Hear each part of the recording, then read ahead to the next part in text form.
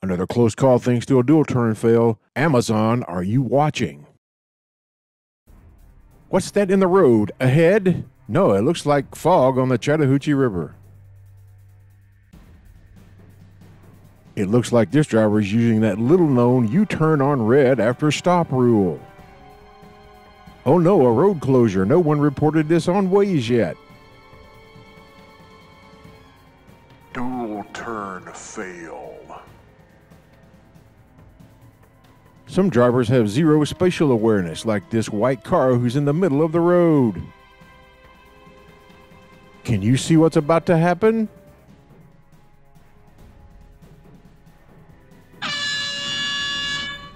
That's not a left turn lane! It's cut through madness. Look out! Yes, that car cut across the double yellow line to pass the bus. It was at this point I was hoping for an open sidewalk to pass this bus. Whew, that's better. Smooth sailing ahead. Idiot! Yes, it's everyone's favorite parking spots in the no parking zone on Marietta Street. Once again, Atlanta's bus drivers demonstrate their unique parking skills. Thanks to them, we're down to one lane now.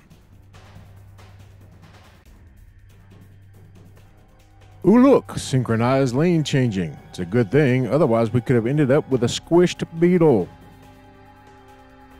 First, we have a few, let's call them red light stragglers.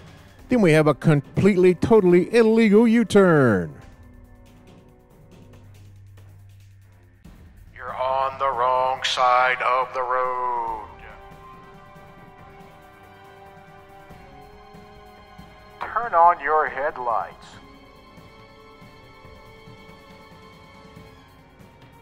Maybe that Lexus driver cut you off because he couldn't see you. Excuse me, but if you're setting up a construction zone, shouldn't you have someone directing traffic and not some dude just waving you through from inside the truck? Just asking. How many times have we seen this? Someone cutting through private property in order to avoid a traffic light. I'm sure drivers do this to save time, but it doesn't always work.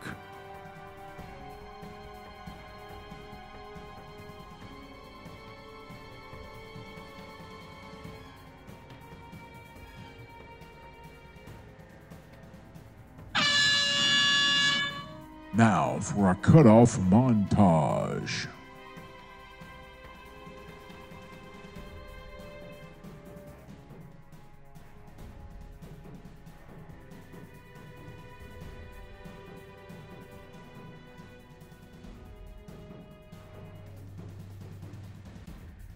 And finally, Amazon, are you watching? Dual turn fails at this intersection are not uncommon, especially when it comes to large trucks. This Amazon driver ends up in the middle lane rather than the outside lane where he should be. This is because the inside lane at this intersection is a left turn only back onto the interstate. So Amazon, you may want to mention this to your driver since I know you have a warehouse near this intersection.